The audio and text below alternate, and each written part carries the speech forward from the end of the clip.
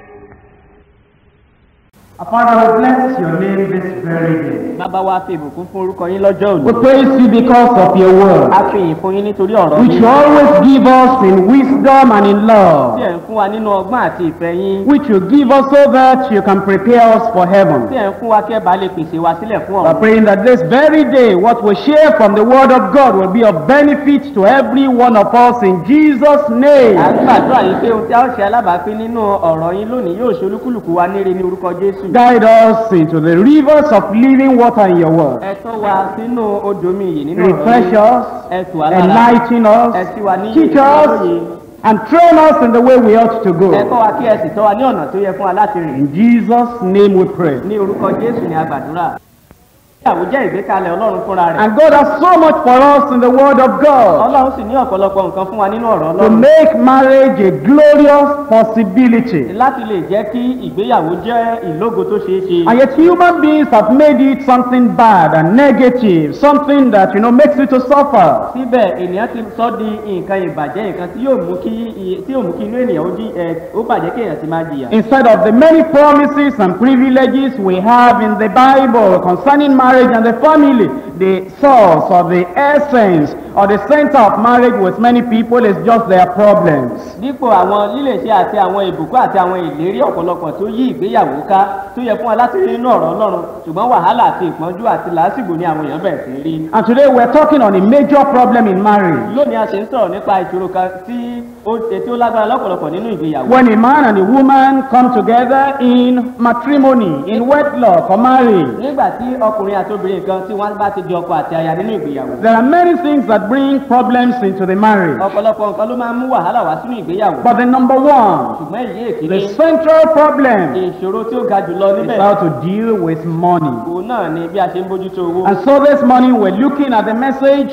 money and marriage. nítorí náà ní àárọ̀ yìí à ń ṣe àyẹ̀wò ìwàásù tó dúró lórí owó àti ìgbéyàwó. It can be a blessing if we have money. ó lè jẹ́ ìbùkún bí a bá lówó. And yet it can be something that is not blessed but something very harmful if we don't know what to do with the money. síbẹ̀ ó lè jẹ́ nǹkan tí kò mú ìbùkún lọ́wọ́ ṣùgbọ́n nǹkan tí ó léwu bí a bá lówó náà ṣùgbọ́n bí a kò bá bí a lè. Many things cause problems in families in relation to money. ọ̀pọ̀lọpọ̀ nǹkan ni ó ń fa wàhálà sínú ẹbí nítorí owó. One, it could be because of an ambition on the side of the man or the woman to accumulate wealth. ìkíní ó lè jẹ́ ìlépa ní ìhà ti ọkùnrin tàbí ti obìnrin láti kó ọrọ̀ jọ. So the man is always outside working and, robbing the family of fellowship and love and time and affection because he's always outside looking for money. He has an ambition to accumulate very much. nítorí náà ọkùnrin yóò lè wà lóde kó jẹ́ pé kò ní àkókò kò ní ìfẹ́ kò ní wákàtí kankan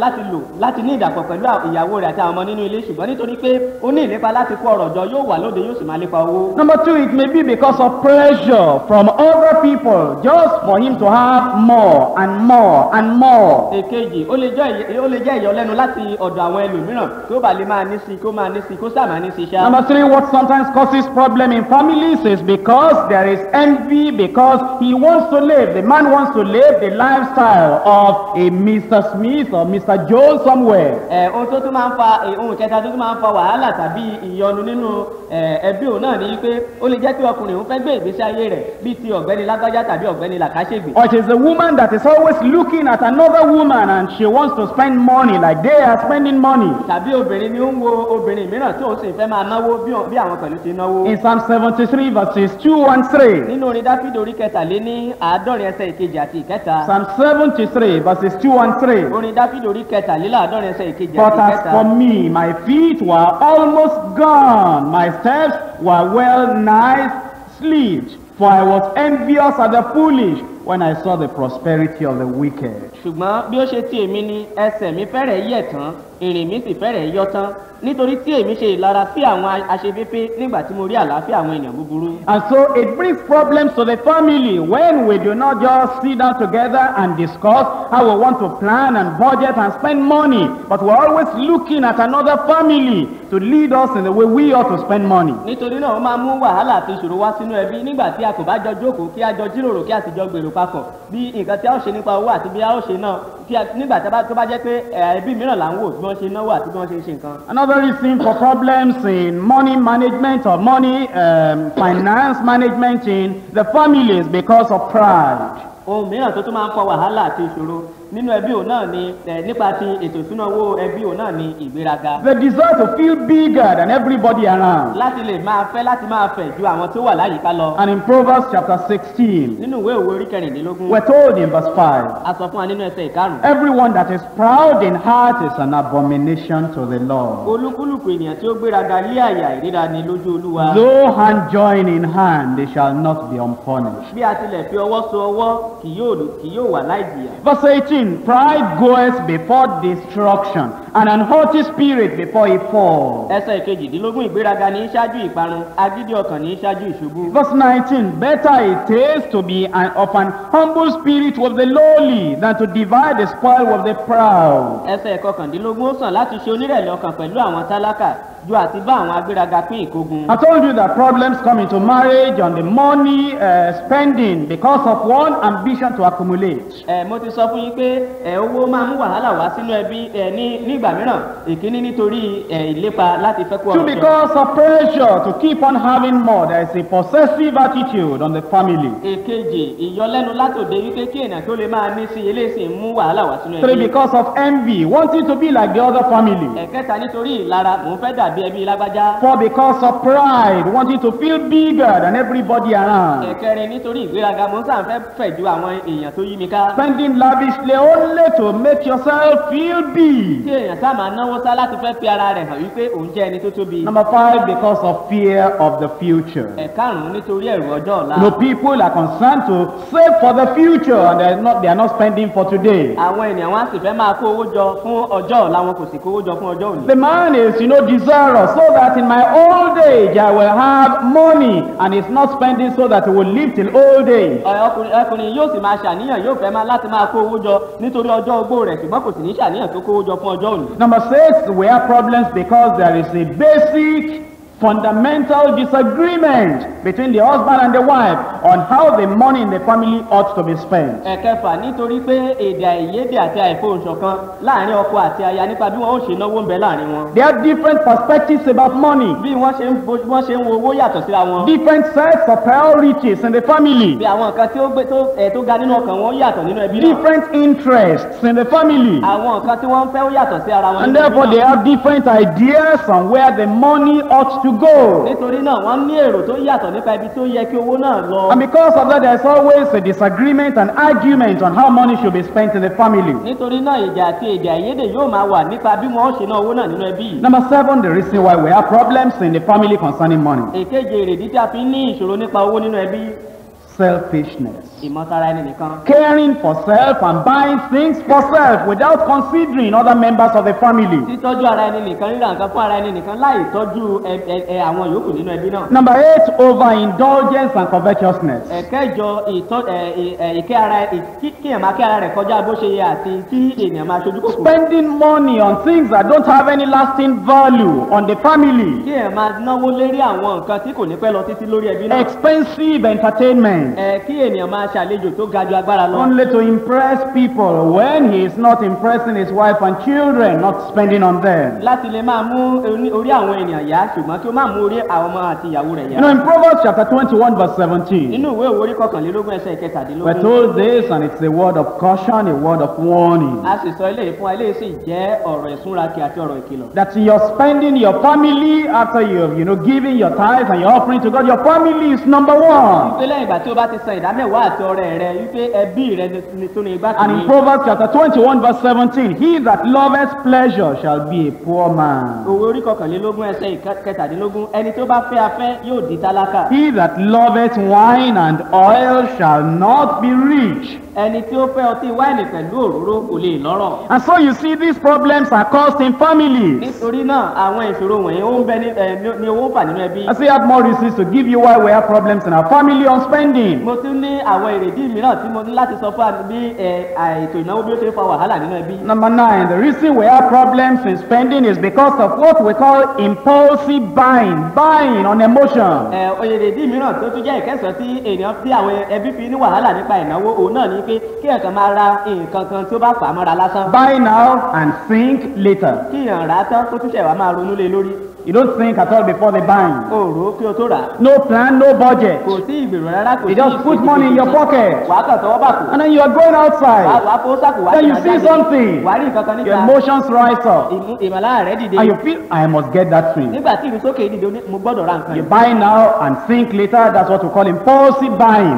wàá rà nísinsìnyí wàá máa ronú nígbà tó yá. Number 10, the reason we have problems with money in the family. èrèdí kẹwàá tí a fi ní ìṣòro pẹ̀lú owó nínú ẹbí. Shaky and shady investments. kí èèyàn máa kówó rẹ̀ lérí àwọn nǹkan tí kò fẹsẹ̀ múlẹ̀. You see a program, a project of getting rich quick. o ti rí ọ̀nà pé tí ènìyàn lè tètè lówó. When a friend comes to you and he says, if we take that business and we do it, you'll get money in 1 year. ọ̀rẹ́ rẹ̀ kan wá tọ̀ wá ní bí a bá lè dá owó sínú òwò yìí láàrin ọdún kan ó lówó And yanturu. so all your money, you invest it upon something that will not bring any result out. nítorí náà gbogbo owó tí oníwà wá dà á lérí àwọn nǹkan tí kò ní mú àbáyọrí kankan jáde. They don't pay off. That is, they are not profitable at all. wọn ò lérè rárá.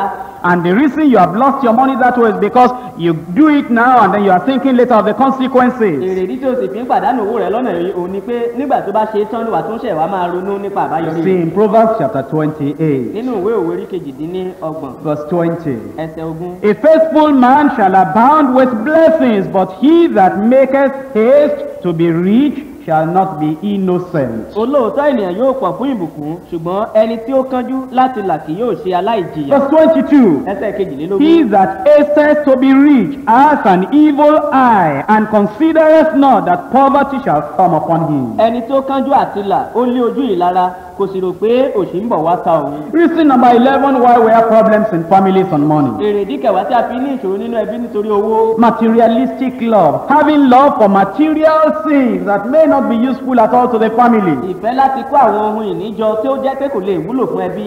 You don't think of the value and the use of the thing you are buying. o ronú nípa pàtàkì àti ìlò nǹkan náà tí òun kówó lé You just spend money on them, put money on them without thinking of the essential things the family would need. wàá kàn máa kówó lé àwọn nǹkan wọ̀nyí lórí lásán láì ronú nípa àwọn nǹkan tó ṣe pàtàkì gan tí ẹbí nílò. Number 12, we call it unwise purchase. ìkejìlá à ń pè ní rírà pẹ̀lú ìwà òmùgọ̀. Look at me here. wò mí nìyí. You see, advertisers, they are taught to get money out of your pocket. àwọn tí wọ́n máa ń ṣe ìpolongo àti kọ́ wọn bí wọ́n ó ṣe máa gba owó lápò rẹ̀. You see those billboards on the road, whenever you are going on the way, you see a large signboard.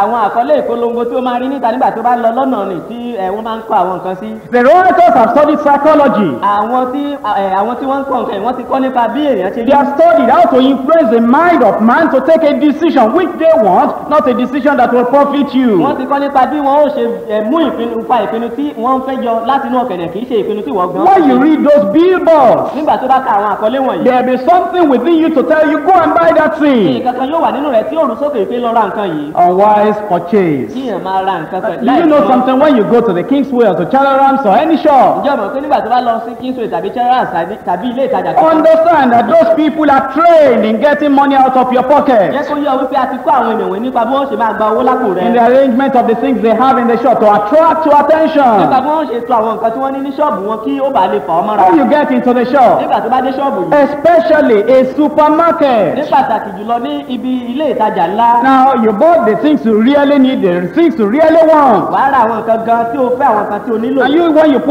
you put those things in the tray, nígbà tó bá sì kó àwọn nǹkan wọ̀nyí jọ. and you are coming nígbà tó bá sì ń bọ̀. very near where the cashier is to pay your money, lẹ́gbẹ̀ẹ́ ibi tí ẹni tí wàá sanwó fún wà. they arrange some other things there wọ́n á tún kó àwọn nǹkan mìíràn jọ in a síbẹ̀. very nice way. lọ́nà tí ó dára. Things that you really don't need, àwọn nǹkan gan tó ò tilẹ̀ but the arrangement is so attractive wọ́n bí wọ́n ṣe tò wọ́n jọ ń fani mọ́ra. because they have used the psychology of selling. nítorí pé wọ́n ti lo ìmọ̀ ìjìnlẹ̀ You tí say, wait, ìtajà. I've not finished. wọ́n ní wàá ní dúró ngò tí ì ṣe I must take this thing. mo gbọ́dọ̀ ra ilé You yìí. take that, Wàá mú èyí. then you know the paper they put on the bottle, they so make it very look nice, and you know it's not the paper you are going to eat, it's the thing inside.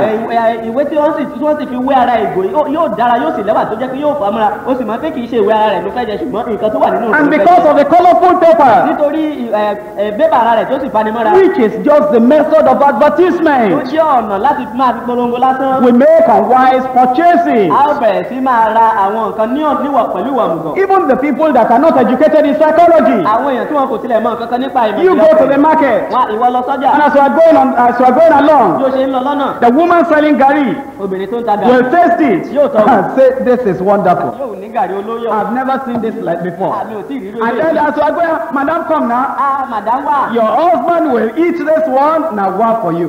tọkọ rẹ̀ bá jẹ eléyìí báyìí nǹkan ti dára fún ọ. That's not what you came to the market to buy. kì í ṣe nǹkan tó wá sọ́jà wá rà But because this woman can talk, ṣùgbọ́n nítorí pé obìnrin ilé sọ̀rọ̀. trained in ẹni experience, tí ó tí a ti kọ́ nínú to get ìrírí money from your pocket, yóò gba owó you lápò say, rẹ̀. let me buy a little. wàá pé jẹ́ kí n ra díẹ̀. And then you buy. wàá rà. Before you get to where you see what you really want, somebody else said, this has just come. kí o tó débi tó o fẹ́ lọ ra nǹkan gan nígbà tó o lọ ẹlòmíràn tó fẹ́ eléyìí ṣẹ̀ṣẹ̀ dé. And you know these young boys that are selling, clothes for children, clothes for adults, and clothes for everybody, they dangle it like this and tell you, Mama, you never got this one, you need this. àwọn ọ̀dọ́mọkùnrin wọ̀nyí tí wọ́n sì máa ń ta àwọn aṣọ ọmọdé lọ́jà yìí nígbà tó bá ń bọ̀ ní láti máa gbé sí ọ lójú pé màmá o rí báyìí o nílò rẹ̀.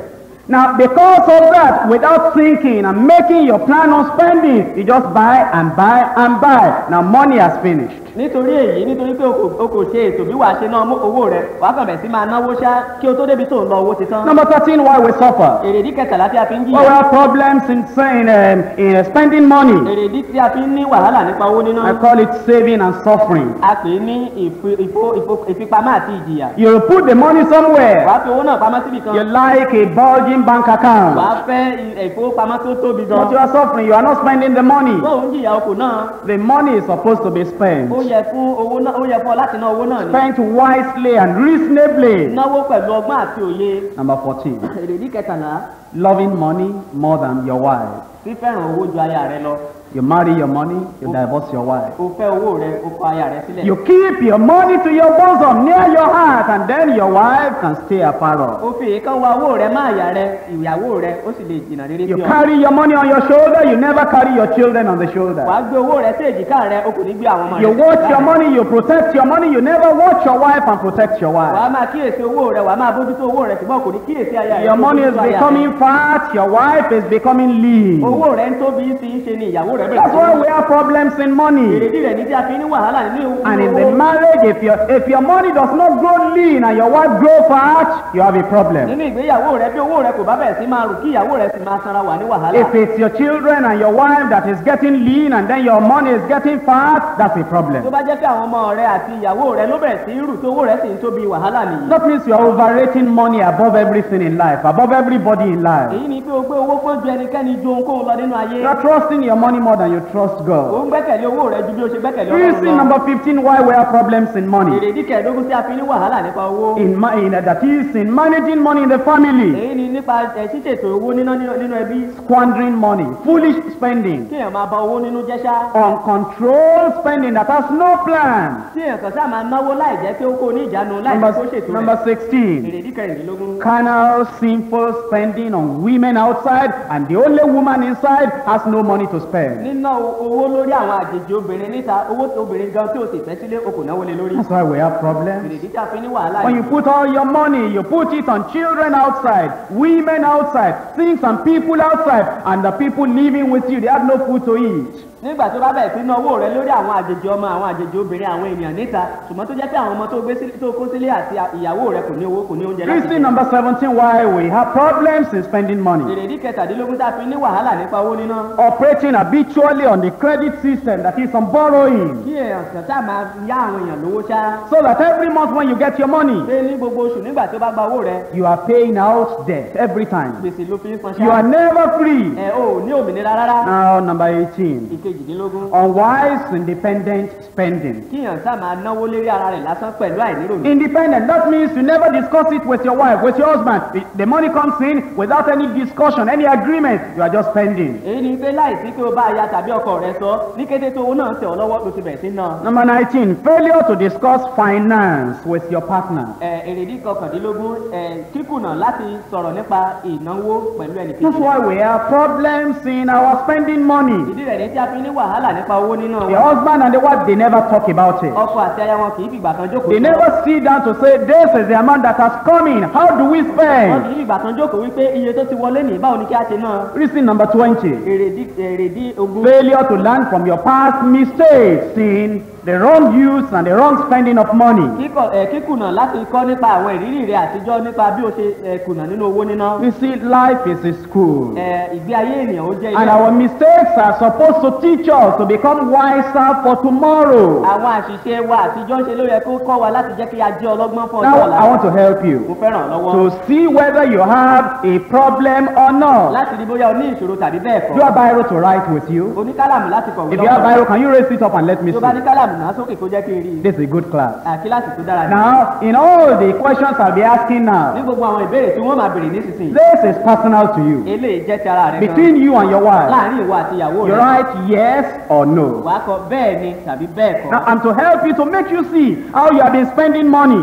kí n lè ràn ọ́ lọ́wọ́ láti lè rí bí ó ṣe ń ná owó ní. Now, when I read out question number 1, nígbà tí mo bá ka ìbéèrè you kìíní, think about your life, wàá ronú nípa you ìgbésí think ayé about rẹ, your wàá ronú family, nípa ẹbí you rẹ, think about your spending, wàá ronú nípa ìnáwó and rẹ, then you write yes or no. wàá wá kọ bẹ́ẹ̀ ni tàbí bẹ́ẹ̀ Number kọ́. 1, ìkíní, do I owe for small day-to-day expenditure like rice, like garri, like little things like omo, like soap? Do I owe money to the people who are selling on small day-to-day expenditure? ǹjẹ́ mò ń jẹ gbèsè, mò ń jẹ àwọn tí ó ń ta àwọn ọjà kéékèèké ní gbèsè lójoojúmọ́, bóyá àwọn tó ń ta bíi gàrí tàbí ómò tàbí tó ń ta ìpara tàbí àwọn kan kéékèèké bẹ́ẹ̀ lójoojúmọ́. Don't let anybody spy what you are writing. má ṣe jẹ́ kí ẹnikẹ́ni kí ó máa wo nǹkan tí ò ń kọ. Now, number 2, èkejì, do I have to borrow money to pay for fixed expenses like my house rent, installmental paying, or paying back my debt, the things that are fixed, I know I have to spend money on. Do I have need to borrow money to pay for them? ǹjẹ́ mo máa ń yáwó láti ra láti san àwọn nǹkan kan tàbí láti ṣe àwọn nǹkan kan tó jẹ́ pé ó di dandan gbọ̀n fún mi láti ṣe fún àpẹẹrẹ bóyá fún owó ilé sísan ni tàbí àwọn nǹkan mìíràn tó ṣe pàtàkì fún ọ láti ṣe. Yes or no? Bẹ́ẹ̀ni. Number 3, ẹ̀kẹta. am I unable to say how much I spend? That is how much money I need each month for my regular expenses? ǹjẹ́ mo lè sọ iye tí mo nílò lóṣooṣù fún owó tí mò ń ná? If somebody just asks me, bí ẹnìkan bá bi mí léèrè. how much do you spend every month? Do you really need every month to meet your normal expenses? Do I know it? ǹjẹ́ o mọ iye tí o nílò lóṣù kan láti tí o lè ná ṣúlẹ̀ oṣù kan? ǹjẹ́ mo mọ̀? Number 4, ẹ̀kẹrin. do I shuffle funds around? That is, I originally set a particular amount of money to buy this thing, and then in the middle of the month, I just changed my mind and I spend it on another thing. Do I shuffle funds around using cash originally set aside for other purposes? ǹjẹ́ mo máa ń tọwọ́ bọ àwọn owó tí mo ti fi kalẹ̀ tí mo ti yà sọ́tọ̀ fún àwọn nǹkan mìíràn lójú kó tó di pé oṣù parí wípé nǹkan kan wà tí mo ti fi owó kalẹ̀ fún ṣùgbọ́n nígbà tó yá mo kàn yí ọkàn mi padà mo á bẹ̀rẹ̀ sí tọwọ́ bọ owó yìí lójú mo tó lọ fi ṣe nǹkan mìíràn. Yes or no? Bẹ́ẹ̀ni tàbí. Number 5, ẹ̀karùn-ún. do I now borrow money to buy some items which in the past I could buy freely without borrowing money? ǹjẹ́ mo lọ yáwó nísinsìnyí láti lọ ra àwọn nǹkan kan tó jẹ́ pé tẹ́lẹ̀ rí láì jẹ́ pé mo lọ yáwó mo lè rà á fúnra mi? Yes or no? Bẹ́ẹ̀ni tàbí bẹ́ẹ̀. Number 6, ẹ̀kẹfà. am I taking new loan to pay old loan? ṣé mo lọ ń yá owó nílé iṣẹ́ mi owó tuntun kí n lè fi san àwọn owó tí mo ti jẹ sẹ́yìn? That is, I owe Peter money. èyí ni pé mo jẹ Pétérù lówó. And Peter is saying, bring money, bring money. Pétérù sì wí pé mo wá. I go to Paul to borrow money from Paul to pay the money I owe Peter. Do I do that? Yes or no? mo wá tún lọ ń bá Pọ́ọ̀lù láti lọ yá owó lọ́wọ́ rẹ̀ kí n lè san owó tí mo jẹ Pétérù. Number 7, èkeje. do I find it necessary to depend on extra income to make ends meet?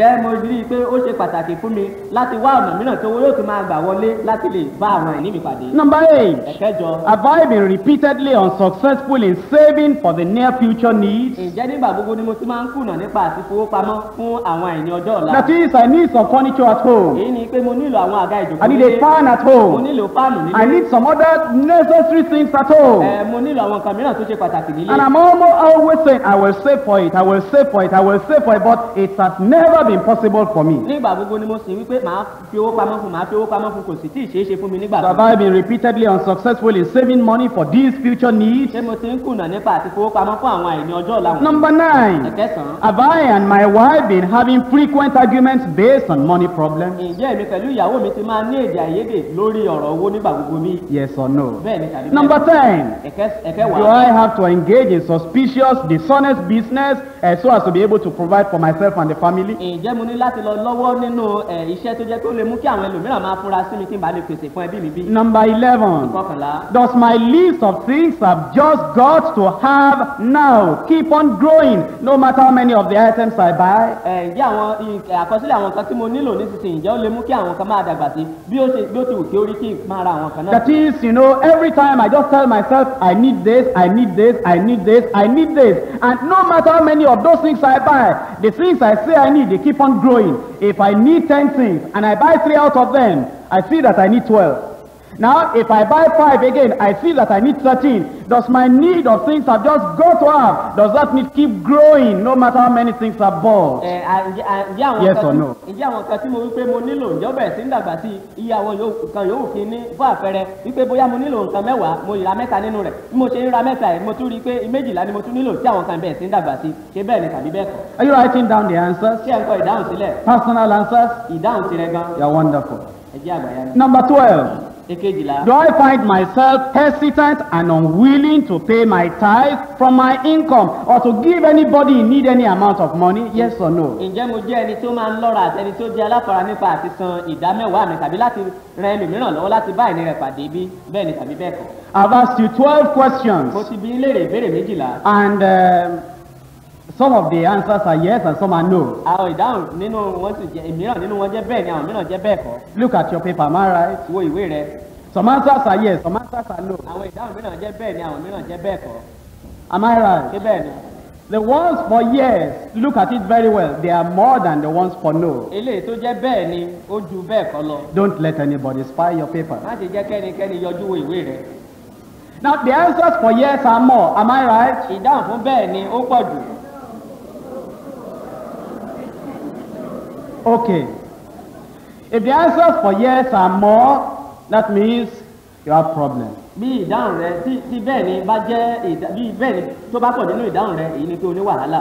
That means you do not know how to spend very well. èyí ni pé o kò mọ bí a ti náwó dáadáa. It's a test I've given you to make you know how people just spend. ó jẹ́ ìdánwò tí mo ti ṣe fún ọ láti jẹ́ kí o mọ̀ bí àwọn èèyàn ti náwó. And people do not know how to control their spending. àwọn ènìyàn wọn ò sì mọ bí wọ́n ṣe lè kó ìnáwó wọn ní ìjánu. And money makes them unhappy and sad instead of helping them in the family. owó sì ń bà wọ́n nínú jẹ́ ń dorí wọn kodò kàkà kí ó máa ràn wọ́n lọ́wọ́ nínú ẹbí wọn. You know, some people say if I have more money, all my problems are àwọn solved. mìíràn wípé bí mo bá lè lówó sí gbogbo ìṣòro mi ni yóò My brother, my sister, remember when you were on level 04? arákùnrin mi rántí ìgbà tí ó wà ní ìgbésẹ̀ kẹrin nínú. Money was never sufficient. owó tó ń. They promoted you to level 06. wọ́n tún gbé ọ̀gá sí ìgbésẹ̀ kẹfà. Did it become sufficient? ǹjẹ́ ó tún. No. Rárá. They promoted you to level 08. wọ́n tún gbé ọ ní ìṣísẹ̀ kẹjọ sí. Did it become sufficient? ǹjẹ́ ó tún tó. No, you go to level 09. wọ́n tún gbé ọ sókè ó tún dé Was it sufficient? ǹjẹ́ ó tún tó. No.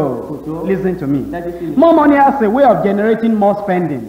bí kí téèyàn bá ń lówó sí ó lọ́nà tí owó náà yóò tún pé máa gbà. When more money comes in, nígbà tí owó bá ń pọ̀ sí. there will be more things to buy. àwọn kan láti rà sí yóò tún máa pọ̀. Am I right? ṣé bẹ́ẹ̀ ni. They are never sufficient. The money is never sufficient. owó náà kì í tó. And it is because we have no wisdom and understanding on how to control our spending. nítorí pé a kò ní ọgbọ́n àti òye nípa bí a ó ṣe kó ìnáwó wa ní ìjánu ni. I've titled that section 1, Faults and Failure. ipa àkọ́kọ́ yìí àkòrí tí mo fún òun náà ní àwọn ẹ̀bi àti ìjákulẹ̀. Now you see, we have our faults and our failures in spending money in the family. a ní ẹ̀bi àti ìkùnà wa nínú nínáwó nínú ẹbí wa. I'm going to number 2, which is faith for fun. mo ń lọ sí ipa kejì tí ṣe ìgbàgbọ́ fún ìmówó wọlé. Now you see, to be able to have money to spend, we need to believe God. láti lè lówó láti ná nínú ẹbí wa a ní láti lè gba Ọlọ́run gbọ́. That God will supply. wípé Ọlọ́run yóò pèsè. And in Proverbs chapter 10, nínú ìwé òwe orí kẹwàá. Proverbs chapter 10, òwe orí kẹwàá. reading from verse 4. láti ẹsẹ̀ ìkẹrin. He becometh poor that dealeth with his slack hand, but the hand of the diligent maketh rich. ẹni tí ó bá dẹ ọwọ́ adi tálákà ṣùgbọ́n ọwọ́ àwọn alápọn ní mú ọlá wá. That's how to get rich. bí a ṣe ń lọ́rọ̀ nìyí. To become diligent in your work. láti jẹ́ alápọn lẹ́nu iṣẹ́ rẹ. Faithful in service. láti jẹ́ olóòótọ́ nínú iṣẹ́ rẹ. Fervent in the place of your láti work. jẹ́ ẹni tó jáwáfá níbi iṣẹ́ rẹ. But if you are lazy and indolent and, unwilling to work, of course, you will not be able to have. ṣùgbọ́n bí o bá ní ọ̀lẹ àti ọni tí ọwọ́ rẹ̀ ń dilẹ̀ wá rí wípé o kò ní lè ní nǹkan kan. In verse 5. ẹsẹ̀ ìkarùn-ún. He that gathereth in summer is a wise son, but he that sleepeth in harvest is a son that causeth shame. ẹni tí ó bá kójọ ní ìgbà ẹ̀rùn lé ọlọ́gbọ́n ọmọ ṣùgbọ́n ẹni tí ó bá ń sùn ní ìgbà ìkórè lé ọmọ tí dójú sí. Blessings are upon the head of the just, ìbùkún wà lé orí olódodo. but violence covereth the mouth of the wicked. ṣùgbọ́n ìwà agbára ni yóò bá ẹnu èèyàn búburú. In chapter 12, verse 14. Chapter 12, verse 14. orí kejìlá ẹsẹ̀ kẹrìnlá. A man shall be satisfied with good by the fruit of his mouth, but the recompense of a man's hand shall be rendered unto him. 12:14. orí kejìlá ẹsẹ̀ kẹrìnlá. nípa èrè ẹnu ènìyàn lè a ó fi ohun rere tẹ́ ẹ lọ́rùn èrè iṣẹ́ ọwọ́ ènìyàn lè a ó sì san fún un. In chapter 13 of Proverbs, verse 11. orí kẹtàlá ẹsẹ̀ kọkànlá. Wealth gotten by vanity shall be diminished, but he that gathereth by labor shall increase. ọrọ̀ tí a fi ìwà asán ní yóò fà sẹ́yìn ṣùgbọ́n ẹni tó fi iṣẹ́ ọwọ́ kó jọ ni yóò máa pọ̀ sí i. 2 Thessalonians chapter 3. Tẹsalóníkà kejì orí kẹta From verse 8. láti ẹsẹ̀ ìkẹfà. Now we command you, brethren, in the name of our Lord Jesus Christ, that ye withdraw yourselves from every brother that walketh disorderly, not after the tradition which he received of us. àwa sì pàṣẹ fún yín ará lé orúkọ Jésù Kristi Olúwa wa kí ẹ̀yin kí ó yẹra kúrò lọ́dọ̀ olúkúlùkù arákùnrin tí ń rìn ségesège tí kìí ṣe gẹ́gẹ́ bí ìlànà tí wọ́n ti gbà lọ́wọ́ wa. Verse 10. ẹsẹ̀ ìkẹwàá. For even when we were with you, this we commanded you, that if any would not work, neither should he eat. nítorí nígbà tí àwa tilẹ̀ wà pẹ̀lú yín èyí lé àwa pa láṣẹ fún yín pé bí ẹnikẹ́ni kò bá fẹ́ ṣiṣẹ́ kí ó má ṣe jẹun. You see, you ought to find work ó yẹ fún ọ láti wáṣẹ́ and sí have good labor. tí ó sì ṣe làálàá tó Don't be in a dára. type of dubious, dishonest business. Má ṣe wà nínú iṣẹ́ tí yóò máa mú kí àwọn èèyàn fúnra sí ọ. Then by the work you do, God will provide for you. Nípa iṣẹ́ tí ò ń ṣe Ọlọ́run yóò pèsè fún There ọ. are many types of work you can do. Oríṣiríṣi iṣẹ́ ló wà tí o lè ṣe. Now you ought to find out with your friends or from your friends and discuss together. Ó yẹ fún ọ láti wádìí lọ́dọ̀ àwọn ọ̀rẹ́ rẹ kí ẹ jọ sọ̀rọ̀. That's why we're in a fellowship. Ìdí rẹ̀ ní tí a fi wà ní ìdàpọ̀. If you have a problem on getting job, be free and discuss with, brothers and sisters who are here with Tí o us. bá ní wàhálà nípa àtiríṣẹ́ ṣe, ìwọ tí ọkàn ká kí o sì béèrè lọ́wọ́ àwọn arákùnrin àti arábìnrin. Our brothers and sisters here are wonderful. Àwọn arákùnrin àti arábìnrin wa níhìn wọ́n jẹ́ There are times they know that there are vacancies in their places of work. They come to tell the ministry. We announce it and many people have got jobs that way. Ìgbà mìíràn wà tó jẹ́ pé wọ́n á rí i pé àyè iṣẹ́ sí sílẹ̀ ní ibi iṣẹ́ wọn wá sì wá sọ fún iṣẹ́ ìránṣẹ́ ní ìyá òfin lọ nípasẹ̀ báyọ̀ ọ̀pọ̀lọpọ̀ èèyàn ló ti rí Now, sílẹ̀. apart from getting money through the labor of your hand, Yàtọ̀ sí rírí owó nípa làálàá ọwọ́ God rẹ̀. also provides in various ways. Ọlọ́run ti máa ń pèsè ní oríṣiríṣi In ọ̀nà. Philippians chapter 4 verse 19, Nínú ìwé Fílípì orí kẹrin ẹsẹ̀ kọkàndínlógún. but God shall supply all your need according to his riches, not your riches, his riches in glory by Christ Jesus. Ṣùgbọ́n Ọlọ́run mi yóò pèsè ní kíkún fún gbogbo àìní gẹ́gẹ́ bí ọ̀rọ̀ rẹ̀ kì í ṣe ọ̀rọ̀ rẹ̀ nínú ògo nínú Kristi Jésù. In James chapter 4 verse 2, Jákọ́bù orí kẹrin ẹsẹ̀ ìkejì. God provides for those who will pray and pray in faith. Ọlọ́run pèsè fún àwọn tí yóò gbàdúrà tí wọ́n sì gbàdúrà pẹ̀lú ìgbàgbọ́. In James 4:2, ye lost and have not, ye kill and desire to have and cannot obtain, ye fight and war, yet ye have not, because ye ask not. Ẹ̀yin ń fẹ́ ẹ kò sì ní, ẹ̀yin ń pa ẹ sì ń ṣe ìlara ẹ kò sì lè ní, ẹ̀yin ń jà ẹ̀yin sì ń jagun ẹ kò ní nítorí tí ẹ̀yin kò béèrè. If you depend upon God, God will make you to have sufficient for you to spend and for your family to spend. Bí o bá gbẹ́kẹ̀lé Ọlọ́run yóò mú kí o ní ànító àti àníṣẹ́kù fún ẹbí rẹ àti fún ìrẹ láti ní. We are told in chapter 8 of Deuteronomy, A sọ fún wa nínú ìwé Deuteronomy orí kẹjọ. Deuteronomy chapter 8 verses 17 and 18. Deuteronomy orí kẹjọ ẹsẹ̀ ìkẹtàdínlógún àti ìkejì. And thou say in thine heart, my power and the might of mine hand has gotten me this wealth. Ìwà sì wílé ọkàn rẹ pé agbára mi àti ipá ọwọ́ mi ló fún mi lé ọ̀rọ̀ yìí. But thou shalt remember. Ṣùgbọ́n kí ìwọ kí ó rántí. But thou shalt remember. Ṣùgbọ́n kí ìwọ kí ó rántí. But thou shalt Ṣùgbọ́n kí remember ìwọ kí ó rántí. the Lord thy God. Olúwa Ọlọ́run For rẹ. it is he that giveth thee power to get wealth, Nítorí pé òun lé ó fún ọ lé agbára láti lé ọrọ̀. that he may establish his covenant that is sware unto thy fathers, as it is this day. Kí òun kí ó lè fi ìdí májẹ̀mú rẹ̀ tí ó búra fún àwọn bàbá rẹ̀ kalẹ̀ bí ó ti rí bí òní yìí. God has promised that he will provide for us. Ọlọ́run ti ṣèlérí pé òun yóò pèsè fún wa. And in Ecclesiastes chapter 5, Nínú ìwé oníwàásù orí karùn-ún verse 19. ẹsẹ̀ ìkọkàndínlógún. Ecclesiastes 5:19. Oníwàásù orí karùn-ún ẹsẹ̀ ìkọkàndínlógún. Every man also to whom God has given riches and wealth, and has given him power to eat thereof, and to take his portion, and to rejoice in his labor, this is the gift of God. Bí Ọlọ́run bá fi ọrọ̀ fún ẹnikẹ́ni tí ó sì fún un lé agbára àti jẹ nínú rẹ̀ àti láti mú ìpín rẹ̀ àti láti yọ nínú làálàá rẹ̀, èyí pẹ̀lú ẹ̀bùn Ọlọ́run ni. So God has the power, the knowledge, the provision to give us the supply to our needs. Nítorí náà Ọlọ́run ní ipá àti agbára àti òye láti lè fún wa ní àwọn àìní wa. Now that you have money does not mean your family will be happy. Wípé olówó ní kò túmọ̀ sí pé inú ẹbí rẹ̀ If you don't know how to spend that money, bí o kò bá mọ bí wàá ti ná owó náà. that you have money does not mean that your children will be cared Pé for. olówó yìí kò túmọ̀ sí pé àwọn ọmọ rẹ̀ yóò ní If you ìtọ́jú. don't know how to spend that money on the family and on the Bí o children, kò bá mọ bí a ti ná owó yìí lé orí àwọn ẹbí àti àwọn ọmọ rẹ̀. I'm concluding with steps to financial freedom. Mo ń parí rẹ̀ pẹ̀lú àwọn ìgbésẹ̀ sínú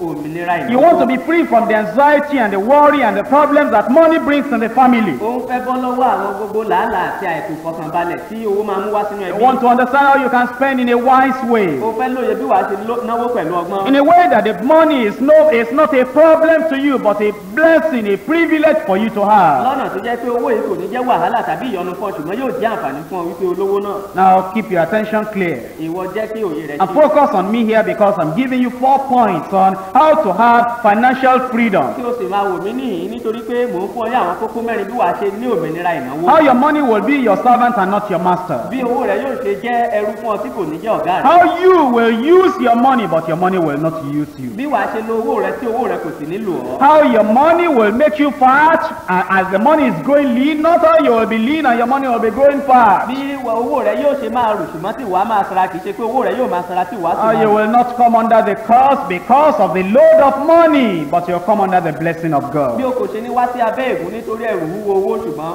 tó jẹ́ pé wàá wá sí abẹ́ ìbùkún Ọlọ́run. Now that you've got the money by working, Nísinsìnyí tí o ti rí owó náà nípa iṣẹ́ you ṣíṣe, receive the salary at the end of the month, wàá gba owó náà ní ìparí oṣù. or you receive your pay because you are trading and now you are getting money. Tàbí òun gba owó nítorí pé òwò ló ń ṣe. Now, for those of us who have not married yet, all these things are very useful to you. Fún àwọn tí a kò tí ì ṣègbéyàwó, àwọn nǹkan wọ̀nyí ó ṣe pàtàkì fún ó wúlò But fún I'm wa. now talking particularly to those who are married. Ṣùgbọ́n mò ń bá àwọn tó ti ṣègbéyàwó sọ̀rọ̀ ní pàtó. Step number 1. Ìgbésẹ̀ kìíní. Settle your financial differences between the husband and the wife. Yanjú ìyàtọ̀ tó wà láàárín ètò ìnáwó yín èyí ni láàárín ọkọ àti aya. Because financial differences is one of the biggest causes of disharmony and problem in marriage. Ìyàtọ̀ nípa ìnáwó jẹ́ nǹkan tí ó máa ń fa wàhálà àti làásìgbò ńlá nínú So, ìgbéyàwó. step number 1, sit down to discuss financial matters together. Nítorí náà ìgbésẹ̀ àkọ́kọ́ ẹ jọ jókòó papọ̀ kí ẹ sì sọ̀rọ̀ nípa ètò ìnáwó. Poor communication leads to financial foolishness. Àìkò mọ bí àtijọ́ ń bára ẹni sọ̀rọ̀ ó máa mú kí èèyàn náwó bí ó ṣe rí. When you sit down to talk about money, about spending, what are you going to say? Nígbà tí ẹ bá jọ jókòó láti sọ̀rọ̀ nípa ìnáwó kí ni nǹkan tí ẹ ó sọ. Talk about your priorities for spending. Sọ̀rọ̀ nípa àwọn nǹkan tí ó ṣe kókó nípa ìnáwó yín. Talk about the necessity to save a little of what comes in. Sọ̀rọ̀ nípa pàtàkì àti fi ìwọ̀nba díẹ̀ pamọ́ nínú ohun tó wọlé. Pinpoint any area you have recently spent foolishly. Ìwọ mọ àwọn ọ̀nà tí o ti ná owó ní ọ̀nà tí kò yẹ. Agree on some rules in the family whereby you'll be spending for better family budget. Ẹ fi òṣọ̀kan nípa àwọn òfin kan tí a ó gbé kalẹ̀ nínú ẹbí náà kí ẹ bá lè máa náwó lórí ẹbí bí ó ti tọ́. If since you have married you have never done that, you should do that today. Tó bá jẹ́ pé láti ìgbà tí ẹ ti ṣègbéyàwó kò tí ì ṣe eléyìí ṣe lónìí. If you never talk about money, that's why the problem is there. Bí ẹ kò bá ti sọ̀rọ̀ nípa owó èrèdí rẹ̀ ní tí wàhálà ẹ̀ sí If wàhálà. most of you have never sat down to discuss your priorities, your experiences, your foolishness, your mistakes, and your ways of spending money, there will be mistakes more that will come into the Bí family. ẹ kò bá ti jókòó láti sọ̀rọ̀ nípa àwọn àṣìṣe yín àtẹ̀yìnwá àwọn ìkùnà yín àti àwọn àṣeyọrí yín àti gbogbo bí ẹ ṣe náwó tẹ́lẹ̀ wàhálà yóò tún wà nínú ìgbéyàwó náà. If there is no money, sit down and talk about it. Bí kò bá sí owó ẹ jókòó kí ẹ sọ. If there is little money, be frank, be open, sit down and talk about it in the Bí family. owó díẹ̀ bá wà ẹjọ́ jókòó kí ẹ sì fọkàn hàn ara yín kí ẹjọ́ sọ nínú ẹbí náà. If there are needs to be spent upon, sit down together and talk about Bí it. àìní bá ń bẹ nínú ẹbí náà láti náwó lé lórí ẹjọ́ jókòó kí ẹ sì sọ. Number 2, Èkejì. educate yourself about money management. Ìwọ kọ́ ara rẹ nípa ètò ìṣúná owó. Study the principles of spending money. Ìwọ kọ́ nípa ìlànà bí a ti náwó. You say, where can I study that? Níbo ni màá ti kọ́ eléyìí? The book of Proverbs Ìwé òwe. talks about money so much. Ó sọ̀rọ̀ nípa owó You lọ́pọ̀lọpọ̀. say, where else can I study about that? Níbo ni mo tún sí lè kọ́ eléyìí? The parables of Jesus Christ. Àwọn òwe Jésù You Kristi. see, two sorts of the parables of Jesus Christ talk about money.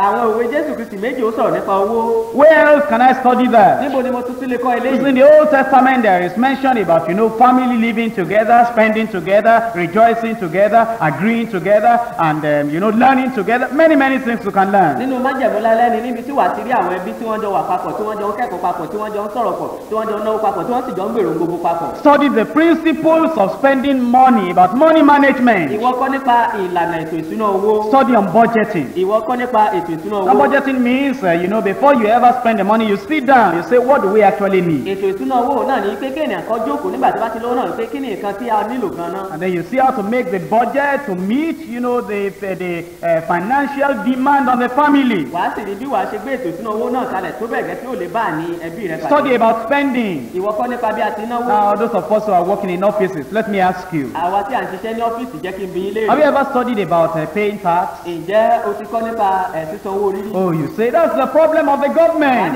wàhálà ìjọba nìyí. No, it is your problem. Rárá wàhálà rẹ Have ni. you ever filled any form on, paying your tax? Ǹjẹ́ o ti fọwọ́ sí fọ́ọ̀mù kan rí nípa sísan owó orí rẹ? If you don't pay any form, the government will be taking the highest amount from Bí o you. kò bá fọwọ́ sí fọ́ọ̀mù kankan rárá, ìjọba yóò máa gba owó tó ga jùlọ Before lọ́wọ́ you rẹ. fill the form, talk to people who understand, who know how to fill that form. Kí o tó fọwọ́ sí fọ́ọ̀mù yìí, wọ́n bá bá àwọn tí ó mọ̀ nípa rẹ̀ sọ̀rọ̀ kí wọ́n bá ọ Sit down together with your wife ìwọ bá aya rẹ̀ jókòó pọ̀. and study on budgeting, spending, taxes, and investments. tí ẹ sì jọ jókòó kí ẹ sọ̀rọ̀ nípa owó orí ètò ìṣúná owó àti àwọn nǹkan tí ó máa náwó lé You know, lórí. you go to your friend wà á lọ bá ọ̀rẹ́ and rẹ̀. you see that your friend has a poultry at the back, of the wà á house. rí i pé ọ̀rẹ́ rẹ̀ ní ilé adìyẹ lẹ́yìn ilé rẹ̀. Without ever discussing with your wife, you come back home and you say, well, I'm going to spend some money on raising up a poultry. láì jẹ́ pé ó bá aya rẹ̀ sọ̀rọ̀ àwa sọ wípé òun fẹ́ ná owó kan lórí ilé adìyẹ. Before your wife knows what is happening, the carpenters have come, they have built the thing, you have gone to get chicken, and they are all there. tí ìyàwó rẹ̀ kó tó mọ nǹkan tó ń ṣẹlẹ̀ àwọn gbẹ́nàgbẹ́nà ti dé wọ́n ti bá ọkàn ilé adìyẹ ó sì ti lọ ra àwọn And you bought 300, before the next week, 100 of them have died. ó ra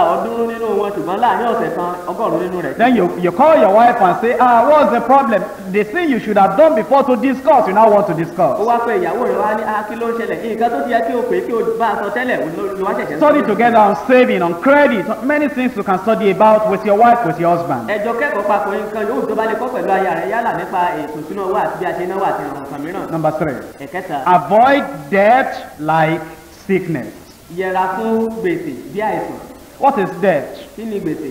When the sum total of what you owe is more than the sum total of what you have, what you own, that is, you are in the red, you are in debt. èyí ni pé nígbà tí gbèsè rẹ tó bá pọ̀ ju iye tó ń wọlé fún ọ lọ èyí ni pé o wà nínú gbèsè How can we avoid debt? báwo ni a ṣe lè yẹra fún gbèsè? Already, if you are owing some amount of money, tí o bá ti ń jẹ àwọn èèyàn ní iye owó sit down to plan how you will pay back. jókòó kí o ronú bí wàá ṣe san If padà. possible, talk to the person you are tí o owing. bá ṣe é ṣe bá ẹni tí o jẹ ní gbèsè. Tell him you will not be able to pay everything just at once, you'll be paying installmentally. sọ fún pé o kò ní lè san gbogbo rẹ̀ lẹ́ẹ̀kan ṣùgbọ́n wàá máa san díẹ̀. If that is not possible, bí eléyìí kò bá ṣe é if ṣe. he says, I want everything all bá together, pé gbogbo rẹ̀ ni mo fẹ́ lẹ́ẹ̀kan. tell him, my brother, my sister, or my uncle, I do not have all the money right sọ now. fún pé arákùnrin tàbí arábìnrin tàbí ẹ̀gbọ́n mi pé n kò ní gbogbo owó náà lọ́wọ́ lẹ́sìn. Look at the money that comes into you. wo owó tí ń wá tó ń wọlé fún ọ. If you are owing, let's say, 300 naira, bí o bá jẹ bóyá nǹkan bí 300 náírà ni. by self-control, by self-discipline, nípa ìkóra ẹni ní ìjánu. will I be able to pay 60 naira every month? ǹjẹ́ wo lè máa san 100 náírà lóṣooṣù? And the man said, and you can do ó that. sì mọ̀ pé o lè ṣe eléyìí. But the man says, I don't want 60 naira every month. Just give me all the 300. ọkùnrin wípé rárá n kò fẹ́ 100 náírà lóṣù ṣùgbọ́n gbogbo 300 náírà ni mo fẹ́. That will take you 5 months. eléyìí yóò gbà ọ́ You lóṣù. say, okay, give me chance. wàá wípé kò burú fún mi láyè. First month, you put 60 naira aside. oṣù kìíní wàá fi 100 náírà You sẹ́gbẹ̀ẹ́ know, kan. that is not your money. It's like you have paid it back. You will never touch it. ó mọ̀ pé eléyìí kì í ṣe owó rẹ̀ ó dàbí ẹni tí ó ti san padà ni. Second month, you add the 60 naira. oṣù kejì wàá fi 100 náírà yìí pẹ̀lú. Third month, add the 60 naira. oṣù kẹta 100 At the end náírà. of the 5 months, you have 300 naira to go and pay to that man. lẹ́yìn oṣù karùn-ún wàá rí 100 náírà láti lọ san padà fún ọkùnrin. Do you know what happens when you have paid all your debt? ǹjẹ́ o mọ̀ nǹkan tó ṣẹlẹ̀ nígbà tó bá san gbogbo gbèsè The rẹ̀? heavy load on your head is lifted. ẹrù owó orí rẹ̀ yóò kúrò. The fear that comes to your heart when you see the man you are owing money, that fear goes away. ẹrù tó ń wà lọ́kàn rẹ̀ nígbà tó bá rí ọkùnrin yóò kúrò. The bondage that makes your house a prison yard for you, the bondage is taken away. ìdè tó sọ ilé rẹ̀ di ọgbà ẹ̀wọ̀n fún ọ yóò kúrò. ìdè yóò The kúrò. joy that has gone away from your heart because of the debt, that joy will come back. ayọ̀ tó ti kúrò lọ́kàn rẹ̀ nítorí gbèsè yóò padà wá. You'll be happy. inú rẹ̀ yóò You dùn. will be a free citizen of Nigeria. wàá jẹ́ ẹni tí yóò máa yan fàlàlà ní nàìjíríà. You will not say, who is that one coming? wàá ní o ní máa bèrè pé ta ló ń bọ̀ yẹn. Am I at home? ṣé ilé mo wà? Now, my children, do you think I'm at home now? ọmọ mi ṣé o lérò pé ilé mo wà yìí? What will you tell that man when he comes? kí ni wàá sọ fún ọkùnrin nìkan? There will be no necessity of that when you have paid all your debt. gbogbo eléyìí kò ní wúlò mọ́ nígbà tó bá ti san gbogbo gbèsè And when rẹ̀. you see the person at the Bible study at the fellowship, nígbà tó bá sì rí ẹni ní ẹ̀kọ́ bíbélì and the usher said, brother, sit down tí here. àwọn adènà sì fi arákùnrin jókòó níhìn. On that row is that man. ní orí àga tó jókòó That you lọ́kùnrin owe wà, money. tí ó jẹ lówó. You say, I'm going to toilet for. wàá ní mo kọ́ fẹ́ lọ gbọ́n tẹ̀lé. Then you get to toilet. wàá tún délé. When you are coming from the toilet, you go to the other side so you don't see that man. nígbà tó bá ti lé ìgbọ̀nsẹ̀ bọ̀ wàá gba ọ̀nà mìíràn tó má bàa rí You see, ọkùnrin. after you have paid all your debt, there will be total freedom from your heart. lẹ́yìn tó bá san gbogbo gbèsè rẹ̀ ìtàn òmìnira yóò wà nínú ọkàn rẹ̀. Now agree on a family priority list and stick to it. ẹ fi òṣàkọ lórí àwọn nǹkan tó ṣe kókó nínú ẹbí ní kí ẹ sì dúró You see, that means to sit down with your ní wife, pé wàá jókòó pẹ̀lú aya rẹ̀. with your Bible in your pẹ̀lú hand. kálàmù lọ́wọ́ Then rẹ̀. you ask your wife, Láti bí aya rẹ̀ now léèrè. my wife, this month should be a new month. ìyàwó mi ó yẹ kí oṣù jẹ́ oṣù. What do we need in this house for this kí ni month? nǹkan tí a nílò fún ilé yìí lóṣù yìí? Your wife says, such and such, ìyàwó rẹ ní nǹkan báyìí báyìí. such and such, eléyìí. such and such, Eléyìí. such and such. Eléyìí. Then you say, but have you forgotten this? wá ní aṣẹ́ òtún bàbá. Oh yes, we need that thing. bẹ́ẹ̀ ni a nílò And then yìí. you write a long list of what you need for this ẹ month. wá kọ nǹkan tó gùn gbọ́ọ̀rọ̀ nípa nǹkan tẹ́ nílò lóṣù. That's not the end. eléyìí kì í You ṣòro. say, my wife now, which is number one, the most important, that if we don't have, we just can't do without. wípé ìyàwó mi nísinsìnyí nínú gbogbo nǹkan tí a ti kọ yìí èwo ni ó jẹ́ ìkíní nínú rẹ̀ tó jẹ́ pé tí a kò bá tì ní kò ní. You are rearranging the list of what you have written down from the most important, the urgent, the one that is, just important, you just cannot do without, to the one that are less important. wà á bẹ̀rẹ̀ láti eléyìí tí ó ṣe pàtàkì jùlọ sínú eléyìí tí ó ṣe kánkán tí a ní láti rà àti eléyìí tó ṣe pàtàkì àti títí dé eléyìí tó jẹ́ pé òun ló rẹlẹ̀ jùlọ nínú You rẹ̀. must decide that before you ever go to the market. o gbọ́dọ̀ pinnu eléyìí tí o tó lọ sọ́jà. What happens to us is that we take our salary, nǹkan tó ń ṣẹlẹ̀ sí wa ni pé à ń gbowó oṣù wa. and while we are taking our salary, kékeré tí a bá ti gbowó you oṣù have wa 300 naira in the a ní pocket, 300 lápò. and you say, I need something. wà á sì pé mo nílò àwọn You are not treating those things kò now. tí ì kọ àwọn nǹkan wọ̀nyí You sílẹ̀. go to Kingsway, wà á lọ sí you go to wà á lọ Chalaram, sí you go to the Chalaram, market, wà á lọ sọ́jà, you go to supermarket, wà á lọ sí and you are supermarket. going around like a big wà á sì man. máa lọ káàkiri bí ẹni ńlá. And then all the people are saying, come, buy, come, buy, come, buy. gbogbo àwọn èèyàn ló sì ń pè ọ́ wá rà wá rà wá rà. Before you come back, 300 naira is tó gone. dé 300 náírà ti lọ mọ́ ọ lápò. And then it's after you have bought all those things, say, but I think I need this one, I didn't remember. nígbà tó bá ti ná owó sẹ́ni wàá máa wàá rí nǹkan tó fẹ́ wà ní mo nílò ilé nǹkan. I didn't buy this one.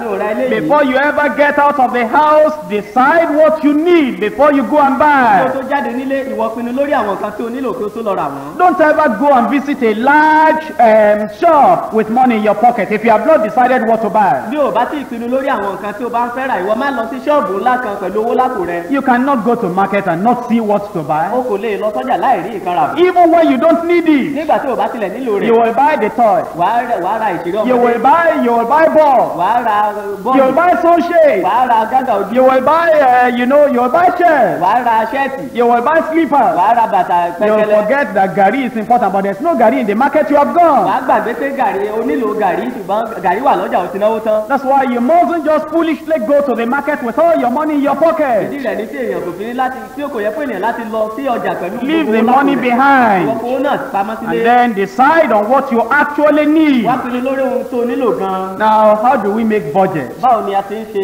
ètò ìṣúná. Now, this is the steps you need to take in making a budget. ìgbésẹ̀ tí a ń gbé ní nígbà tí a bá fẹ́ ṣe ètò ìṣúná. The money is in your hand now, you want to buy. owó náà wà lọ́wọ́ rẹ̀ ó fẹ́ rà. Number one, what do we have coming in each month? What is the monthly take-home pay that comes to the family? èkíní èèlò ló ń wọlé fún ẹbí yìí lóṣooṣù.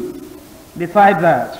pinnu lórí Number èyí. two. èkejì What are the fixed expenses iye wo ni à ń ná lóṣooṣù on house rent, lórí eléré ilé installmental paying, àti àwọn nǹkan mìíràn or tí a ń food, sọ lórí oúnjẹ household spending, lórí àwọn ètò on the car maintenance, lórí mọ́tò on ìtọ́jú lórí transportation, mọ́tò wíwọ̀ on the tithe, lórí on the ìdámẹ́wàá little amount you ought to save for the near future. lórí ìwọ̀nba díẹ̀ tó láti fi pamọ́ fún ọjọ́ ọ̀la. I'm going to give you some figures, therefore get ready to write. n ó fọ ní àwọn iye kan nítorí náà múra láti kọ sílẹ̀. After you have taken away your tithes and the tax has been removed, lẹ́yìn ìgbà tí o bá ti san ìdámẹ́wàá rẹ̀ tí a sì ti yọ owó orí. now you break the money that remains with you to 3 sections. owó tí ó bá kù sọ́wọ́ rẹ̀ wàá pín sí ipa mẹ́ta.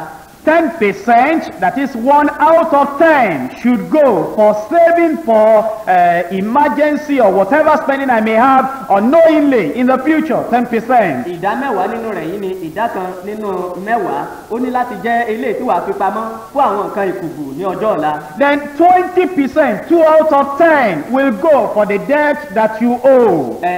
ogún nínú ọgọ́rùn-ún rẹ̀ èyí ni méjì nínú mẹ́wàá yóò lọ fún àwọn gbèsè tí ó bá jẹ Because you tẹ́lẹ̀. see, if you don't plan about paying the debt will be there all the time. nítorí pé bí o kò bá gbèrò nípa àti san gbèsè yìí yóò máa wà níbẹ̀ nígbà But if you are paying it little by little by wọ́n bí little, o bá ń san díẹ̀ eventually everything will go. lópin rẹ̀ gbogbo rẹ̀ yóò lọ. Then it is 70%, 7 out of 10 parts that will go for the regular living expenses. ìdá méje nínú mẹ́wàá tí ó kù òun náà ni yóò sì lọ fún gbogbo ìtọ́jú ara àti ìtọ́jú ilé It's tó kù. called the 10-20-70 system of spending.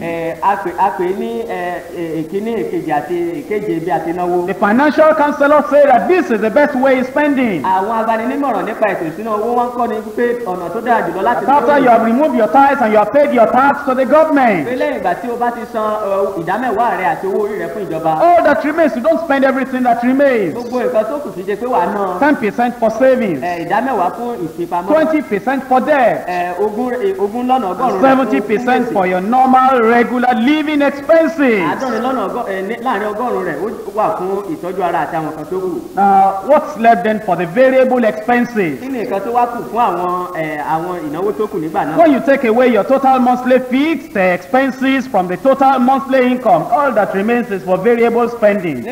Giving this man this and helping this other one, doing this little thing over there. nígbà tó bá ti san gbogbo àwọn ìdámẹ́wàá àti àwọn gbèsè rẹ̀ àti àwọn kan kéékèèké bẹ́ẹ̀ ilé tó wá kù ní kí n ra ilé ìlọ́wọ́ kí n ran sọ̀rọ̀ lọ́wọ́ kí n ṣe ilé fún tẹ̀lé kí n ṣe fún tọ̀. Now you must also sit down to discuss in budgeting, how do we now reasonably and wisely spend what is available for the family. ẹ sì ní láti wá jókòó nísinsìnyí kí ẹ wá ronú pé báwo ni ẹ ó ṣe ná ilé ìtókù yìí nísinsìnyí lórí ẹbí yìí. Now you see, I'm very concerned about our families and how we spend money. mo ní ẹ̀dùn ọkàn tó ga lọ́pọ̀lọpọ̀ fún ẹbí wa nípa bí a ti náwó. Because it's not only for married people. nítorí pé kì í ṣe fún àwọn tó ti ṣe Many times our young brothers and young sisters have started a business and they have not been able to get on well. nígbà mìíràn àwọn ọ̀dọ́mọkùnrin tàbí ọ̀dọ́mọbìnrin wọ́n ti bẹ̀rẹ̀ òwò kan ṣe tàbí iṣẹ́ kan fún iṣẹ́ àdáni kan. They can sell, they can work, they can trade, they can have money, but because they don't know financial management, the businesses are crumbling all the time. wọ́n dáwọ́lé ìwòye wọ́n lè dáwọ́lé iṣẹ́ kan tàbí iṣẹ́ àdáni kan ìgbà nítorí pé wọn kò mọ̀ nípa ètò ìṣúná owó iṣẹ́ náà kò ní mókè. Money is a tool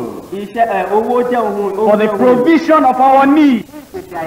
Money is a tool for sharing blessings with other people. Money is a tool to be able to provide satisfactorily for the needs of the family. Don't let it become your master. Have wisdom in spending, and then you'll be able to reach the goal of financial freedom in your life. Have you got anything today? Let's rise up and pray. Whatever we have learned, let us bring it to the Lord. Let's tell the Lord we are sorry for the foolish spending of the past. Now we want to be spending wisely in such a reasonable way to be profitable for the family. If you don't have money, talk to God about it. He'll provide for you. If you have, think and plan and study about how to spend. tí o bá lówó ìwọ ronú kí o sì kẹ́kọ̀ọ́ nípa bí wàá ṣe náwó.